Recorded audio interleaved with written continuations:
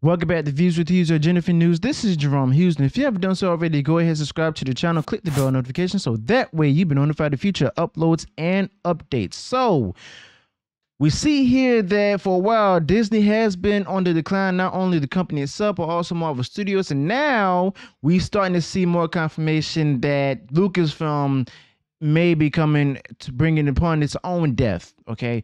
So we see here on Bound in the Comics where it says that Star Wars declared worse and woker than ever after confirmation of intimacy coordinator hire for the acolyte. So basically, an intimacy coordinator is someone who is responsible for how certain romantic or even possibly sex scenes are going. Okay. Last I checked, this was a family-friendly platform. But then again, Marvel Studios did bring since they purchased the rights to all the Fox to 21st Century Fox, they also got the rights to the movies from Marvel and everything, including Deadpool and Logan, and they have them on the platform right now. So this is no surprise since they made that move. So let's go ahead and get right into it. So the upcoming Star Wars series, The Acolyte, helmed by former Harvey Weinstein assistant Leslie Hedlund, had an intimacy coordinator as part of its production. All right, so it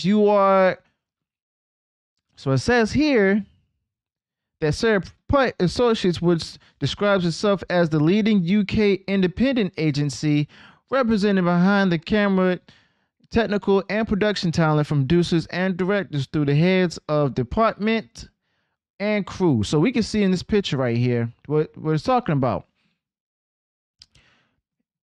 So the person who's the intimacy coordinator is Adelaide Wardrop. Okay, so she has many ways, including the acolyte.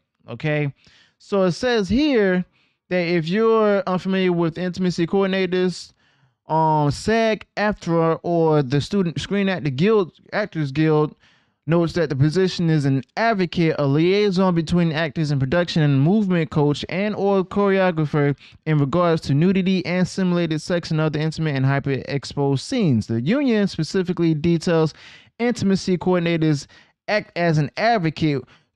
So in other words, it's basically somebody who's responsible to make sure that things don't go too far between the actors, as well as actors and directors, actors and producers, so on and so forth. Make sure that no one is left uncomfortable, and they're also there to make sure no lawsuits being brought up and everything. So they basically tone it down on any possible sexual harassment in between scenes, or like rehearsing the scenes for different movies and shows.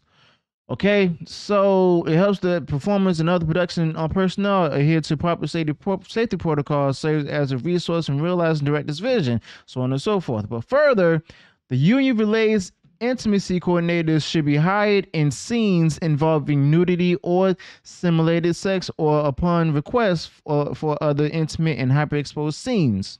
Okay, so it's like this is pretty much controversial, pretty much controversial in a manner where it was supposed to be, this is the same company, Lucasfilm, that says that they're reaching out to the children.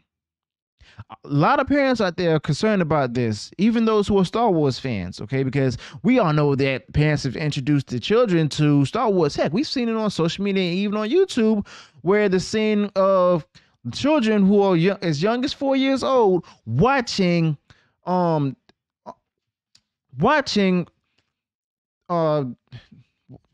scene where Luke finds out that Darth Vader is his father in Empire Strikes Back. Okay, so it's like, since that's the case, and we also see that a lot of kids are watching Mandalorian and everything, Kathleen Kennedy as well as Leslie Hedlund are now saying that there's a need for an intimacy coordinator, that there's going to be possible sex scenes or possibly nudity. I don't know.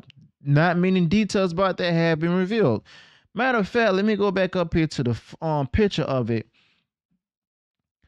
So it wasn't any mention of any like nudity or nothing when it comes to the need of a lead intimacy coordinator. Okay, so what exactly does this mean? We all know that The Mandalorian ratings are not doing so well at the moment. And the Acolyte is pretty much the nail in the coffin right now. I'm starting to think that Jon Favreau, he may not have as much control as we thought he would. I may be wrong. He could, or this might be a bit of a peak moment for him. I hope not. All right, because I love Jon Favreau as a director, producer, actor, so on and so forth. Okay, I love his work. But I must admit, I did watch the new episode of Mandalorian, and the scene where we have the two quote unquote former empire aides and soldiers and everything, that was boring. That wasn't needed. That was unnecessary. And I hope, like, it was so bad I had to fast forward through it until we saw Mando, Din Djarin, and Bo-Katan at the ending. All right. So I'm pretty sure that's also going to pick up on when it comes to the ratings, whether it be like people fast forwarding through it or turning it off altogether. You know, but let me know your thoughts about this in the comments below. Do you think that the Acolyte may be the nail in the coffin for Lucasfilm, or will it be something like Indiana Jones and the Dial of Destiny? Okay. Also, what do you think would be the only way that can bring back all the Star Wars fans? Please go ahead and provide that in the comments below.